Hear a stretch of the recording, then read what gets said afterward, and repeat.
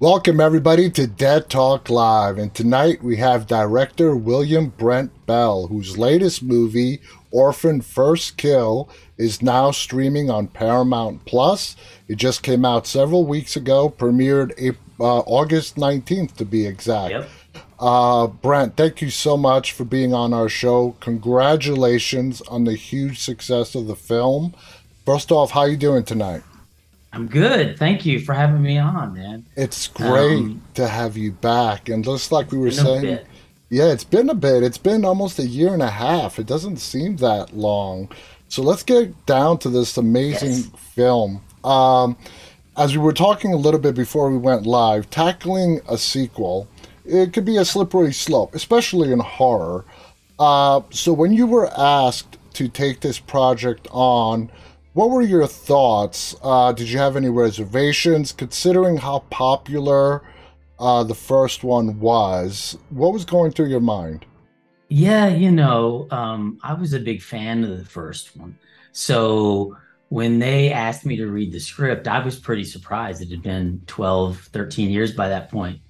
And I was surprised they were making another one. And I was like, well, as a fan, yeah, like I'm excited to read the script.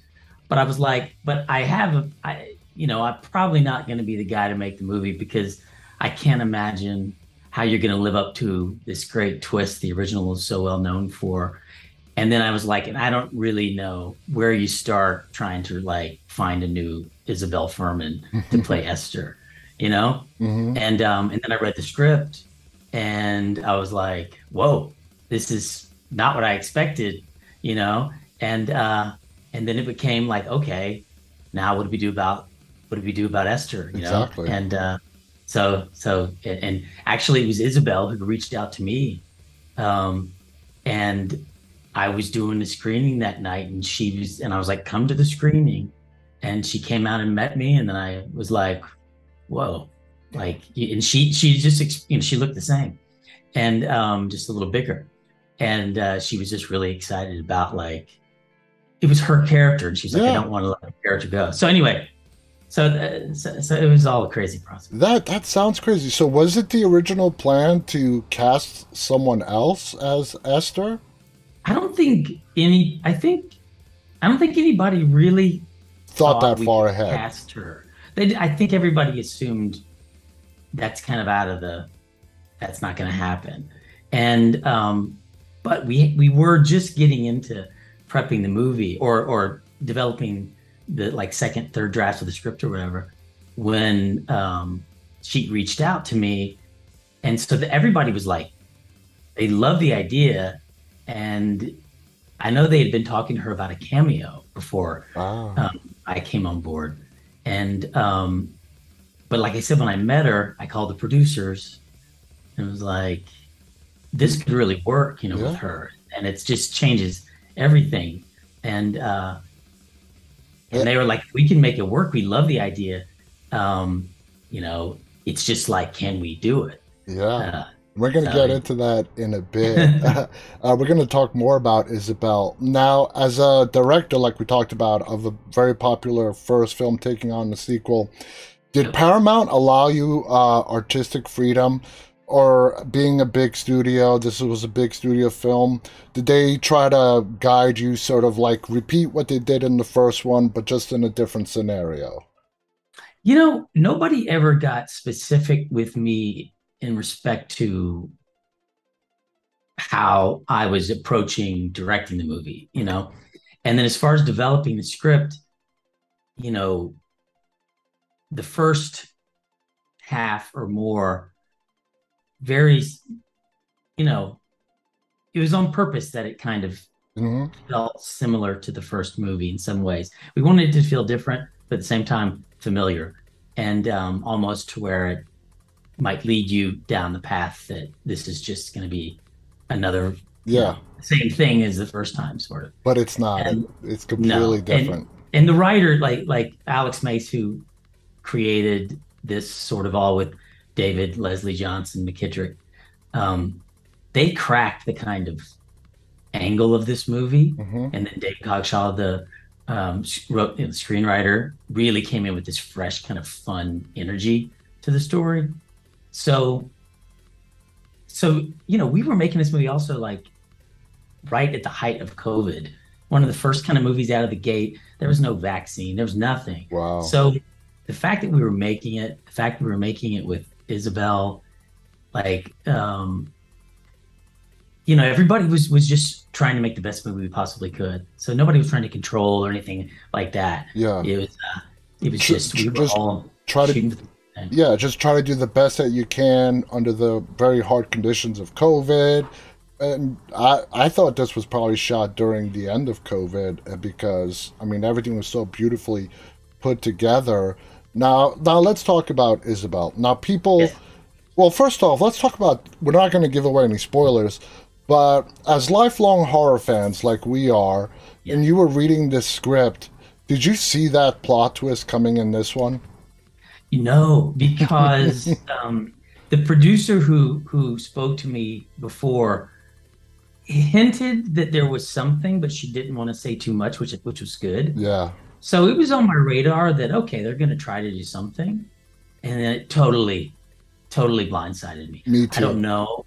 Yeah, I don't know if it was because I was so into the script and forgot that I was looking for a twist, or I just wasn't looking for that twist. I, And it's you it's don't see it carried coming. through to audience. Yeah, I'll tell you my reaction. I was sitting on the couch late at night. Everyone was asleep. I was watching the film. And when that twist happened, I literally sat up on the couch. I was sort of laying down. I sat up to watch the rest of the movie. That's how off putting and just blindsided you. It came out of yeah, nowhere. Now, Isabel Furman, we got to talk about her transformation. People can understand the makeup part of it and, make her look younger. Isabel is a average size height woman. She's about 5'3", 5'4". What did you guys do as a director? This was my question for the height issue. I mean, how did you guys do the camera process, make her look like she's 4.5, 5 feet tall, even shorter? How'd you do it? there were a lot of. I mean, I feel like we probably used every trick in the book.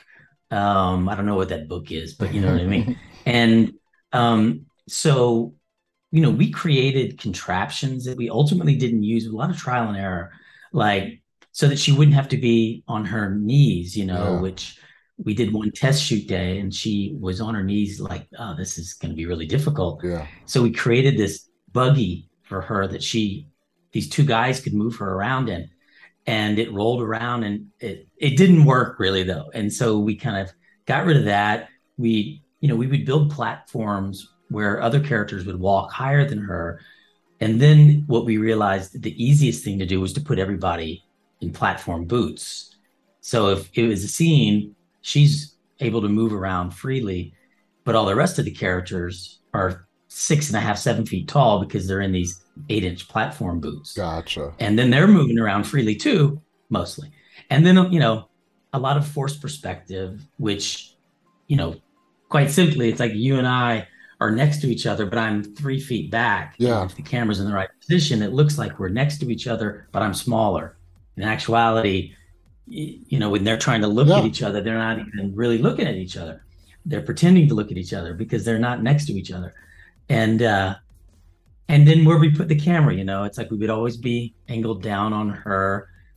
We'd always give her kind of extra light, and it was such a challenge. hmm But it was super fun. It was just like solving a puzzle every day, every scene, getting together and going, all right, how are we going to approach this one? You Once, know, one scene in particular, as I was watching the film, that I'm like, this must have been especially challenging, is towards the beginning of the film that she steps up on a chair.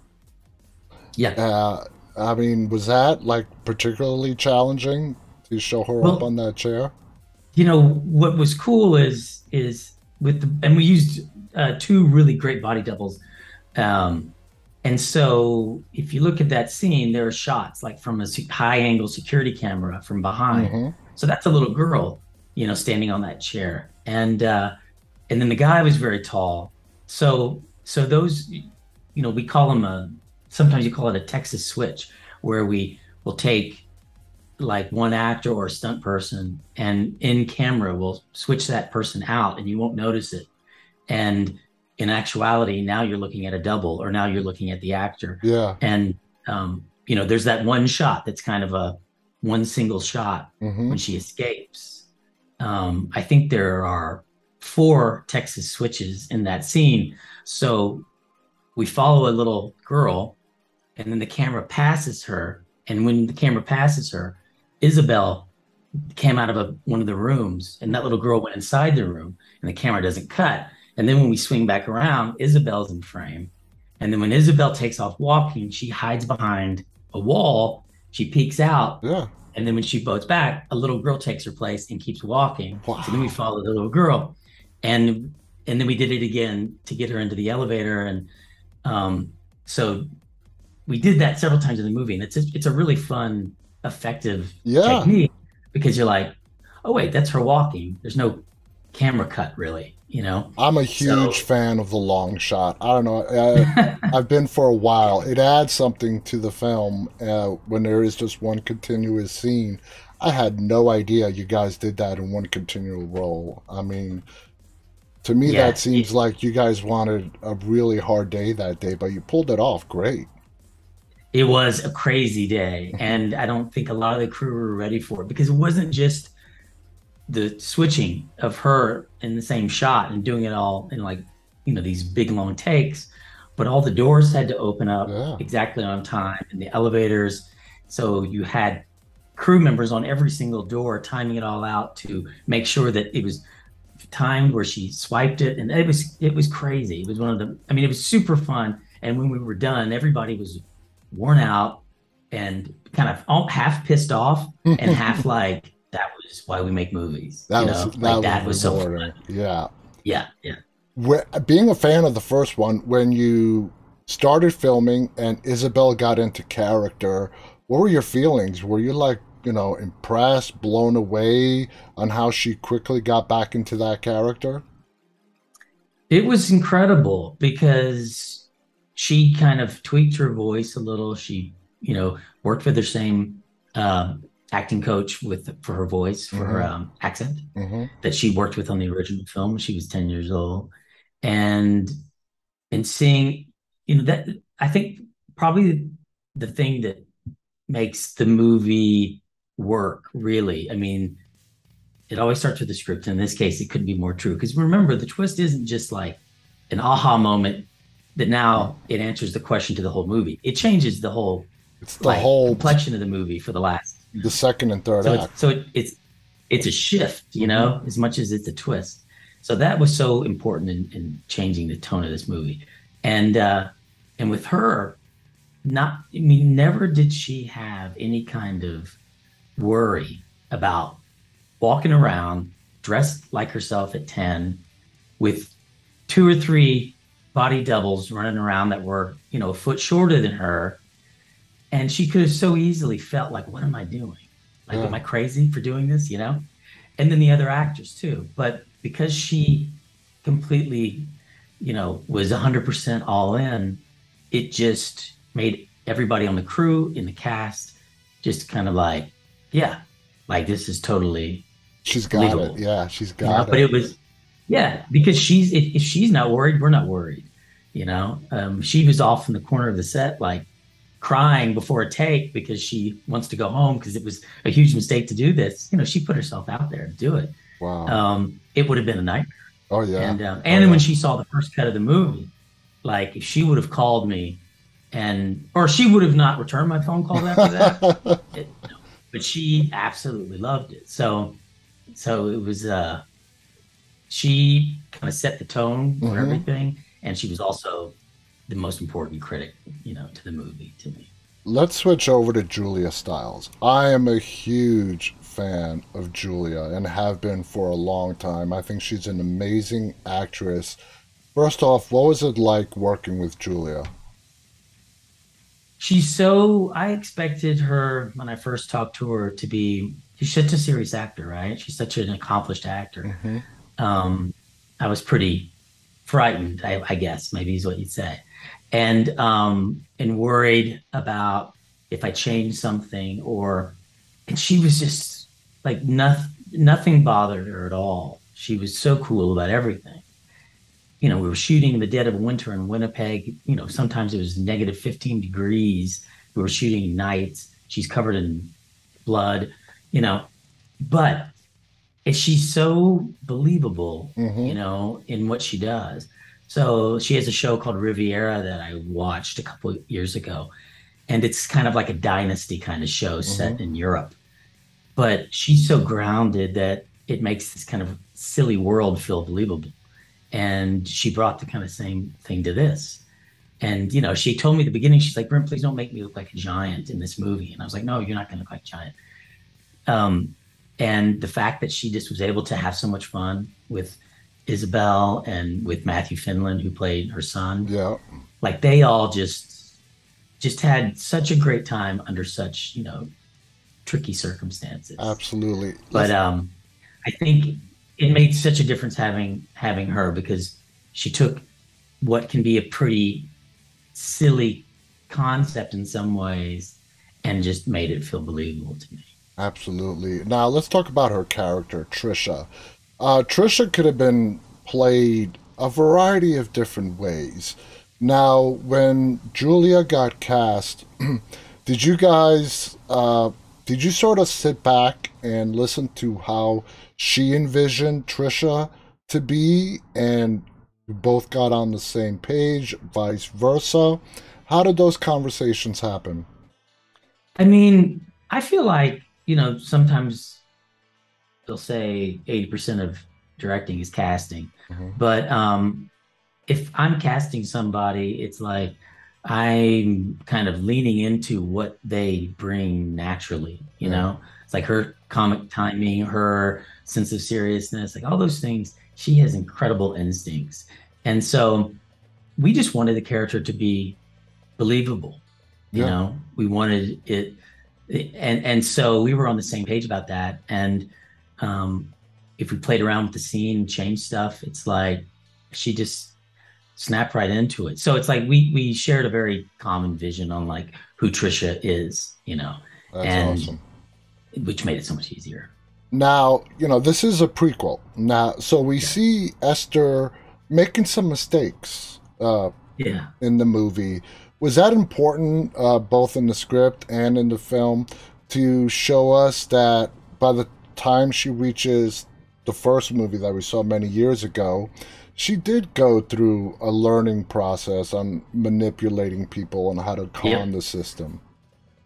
That was um what I don't want to give maybe anything away, but it's like David Leslie Johnson, when we talked about the movie and he described the movie to me, he was like, Esther learns to become a better sociopath in this Yeah. story. And that was so from the outset, that was a big goal of the movie. Is she certainly has done plenty in her past, I'm sure, and she has instincts which are not kind. But she she, sorry, she she needed to learn like how to be better at what she was doing if she's gonna like pull off these situations that she finds herself in. Would you And call would you call Esther a killer for fun, or a killer out of necessity to get what she ultimately wants? definitely not for fun. I think she enjoys it when she gets back at somebody, Yeah. but so she enjoys that side of killing someone, perhaps. But more than anything, she's somebody who's gone through like a tough life. So to me, I'm like, I really wanted to see that side of her where you would have empathy for kind of the situation she's in. So she puts herself, like many sociopaths, they put Hmm. themselves in situations that are not sustainable. Oh yeah. Like like if she wants to have a good life, she needs to live like an adult. Hmm. But she's probably been made fun of over and over in her life. And it's easier to pretend to be a child than it is sometimes to be this kind of woman with this condition. So I can imagine she's had her heart broken in all sorts of different ways and been wronged in different ways. So she puts herself in situations where killing is kind of the only way she can get out of it. But but I don't think she's evil, really. Yeah, I agree. I completely agree with you. Now, halfway through the film, I actually found myself rooting for Esther. So if you haven't watched the film, watch it because you got to find the reasoning behind that. But anyway, was that done intentionally to sort of amp up the suspense factor of this film, keep people on the edge of their seats? Yeah, I mean, I think that Hollywood has a tradition of rooting for the villain, or rooting Mm-hmm. for the bad guy. And we see all of our favorite franchises, whether it be Michael Myers or Hannibal Lecter or Jason Voorhees, anybody, and it's like we follow the villain. I mean, we Yeah. follow this murderer through multiple stories. And in this case, it was like an opportunity to show a side to her that we could relate to, Mm-hmm. and not only realize that, she's somebody who, um, you want to see win for a change because the people around her may even be worse than she is. Yeah. Also, I love the idea, the suspense, the ticking bomb of going, we know the characters in the movie may or may not know she's lying about her age, but they don't know how vicious she can be and how Exactly. she's a ticking bomb. And so I just love that idea of, when across the story, is she going to snap? Because we Mm-hmm. know what she's capable of Oh doing yeah. if she does snap. And so for me, yeah, that's what hopefully ratchets up the tension and the Absolutely. suspense is Absolutely. wondering when is she going to finally lose it, Uh-huh. which is kind of exactly what she does. Yeah, because she goes through so many. The character Esther in this movie goes through so many different. We see her in so many different phases, Yeah. moods, and so on. You guys have to watch because we're not giving away any spoilers. I want to thank our guest tonight, William Brent Bell. The movie again is called Orphan First Kill. It is streaming right now on Paramount Plus. If you're not a current subscriber of Paramount Plus, they do have a 7-day free trial. You're going to love it. They have some great stuff on there. Make sure to check out this movie. You're absolutely going to love it, especially if you like the first one. Like I told Brent before the interview, this is as good, if not better, than the original. And that is not something you say very often, especially in the horror genre.